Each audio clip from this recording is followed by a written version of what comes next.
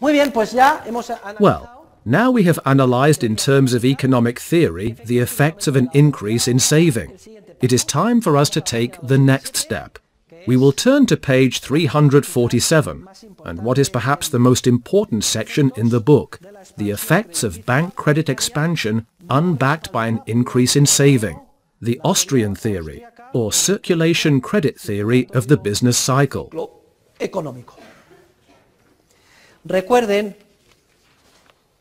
As you recall in Chapter 4, we learned that the fractional reserve banking system is able to create money substitutes, part of the money supply, in the form of deposits which are injected into the economic system as loans. Without anyone's having had to save anything first. When the banking system begins a process of credit expansion, and thus injects loans into the economic system, banks also begin a process in which they temporarily lower interest rates, so entrepreneurs will accept the loans. Banks woo entrepreneurs and try to entice them to request loans. We have all witnessed this process in past years. Banks have pursued us to give us loans. This is how money is injected into the economic system. Remember that only around 10% of the money supply is in the form of cash. The other 9/10 exist merely in the accounting entries which banks make in the loan-to-deposit process.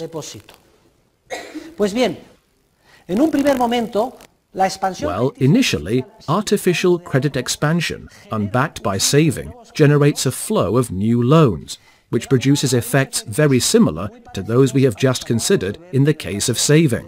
In other words, with that new capacity to acquire factors of production at lower interest rates, and under easier loan conditions, entrepreneurs rush to invest because they believe in the profitability at those lower interest rates of projects they have had in their portfolios and have not yet launched for fear they would be unprofitable.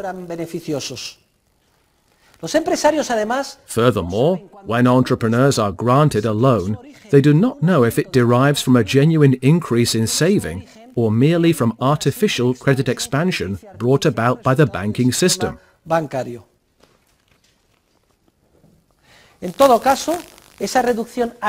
In any case, when the banking system artificially reduces interest rates to convince entrepreneurs to request bank loans in the credit expansion process, the present value of capital goods rises, though temporarily.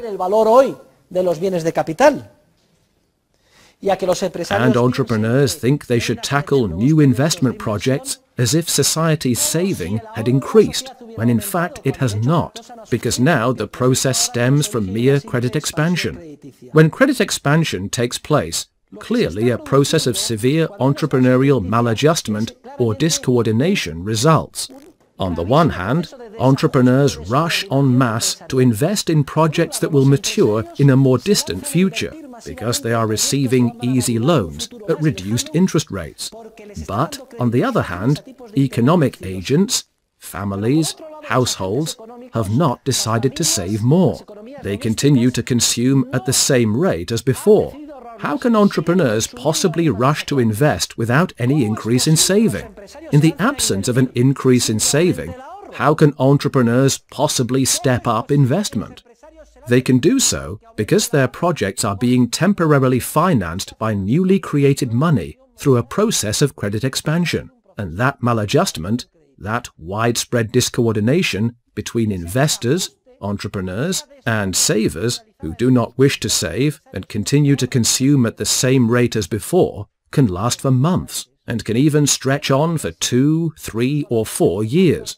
Moreover, for a period of time, it seems as if the productive structure could get longer and more capital-intensive without any need of saving. Notice that in this chart, consumption is still 100 monetary units. No one has decided to save anything. Nevertheless, some new stages have appeared, the 6th and the 7th. what has happened to the interest rate? Look to the right. What is the interest rate?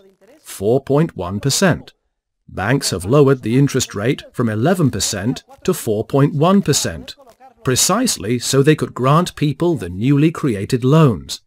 How is it possible for two new stages to appear, and for the third, fourth and fifth stages, right up to the stage before consumption, to become wider?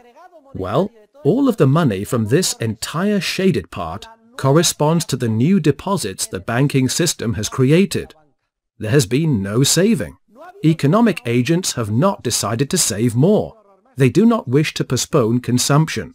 However, they have embarked on new investment projects, and they have widened the most capital-intensive stages, the furthest from consumption, merely with new money that has been created in the form of deposits through a simple accounting entry. Will such a thing be sustainable?